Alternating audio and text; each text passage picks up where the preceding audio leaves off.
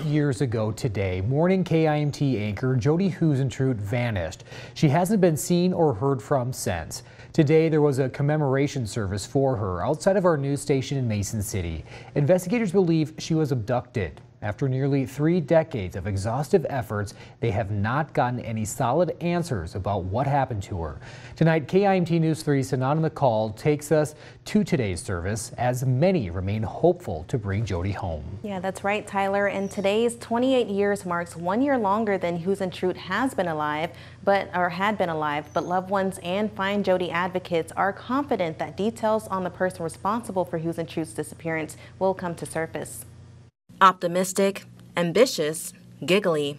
These are just a few of the words loved ones and colleagues used to describe Jodi Huisentruit, who went missing while on her way to work as a KIMT news anchor 28 years ago. Today, they gathered at her former workplace to keep her name alive.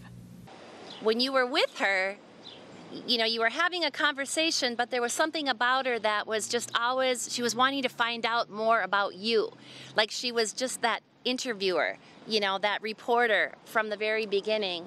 Jenny Hager was Huisentruit's old roommate at St. Cloud State. She says June 27th has become all too familiar for her. It's hard every year, this day, to remember all the years that she's missed and to not know what her future could have been. Dean Hager, Jenny's husband and friend of Jodi's, read a statement from Huisentruit's family, who say they still feel the pain and agony from losing her. We know that she would want us to be happy, be positive about the future, and to make the most out of our lives. However, we have to admit that as much as we remind ourselves to do so, sometimes it's just too hard to feel that way.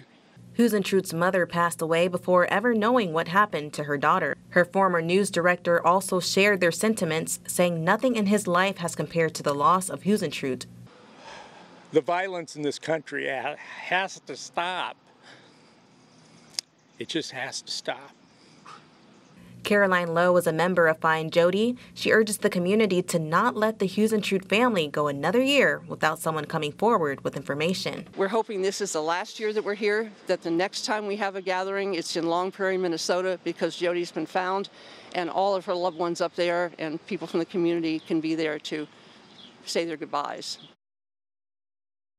And the Find Jodi team is asking the community to leave a light on or light a candle to remember the Long Prairie, Minnesota native. Tyler? All right, Sananda, thank you very much. And you can also use hashtag Lights for Jodi and hashtag Find Jodi in any social media postings to help raise awareness online.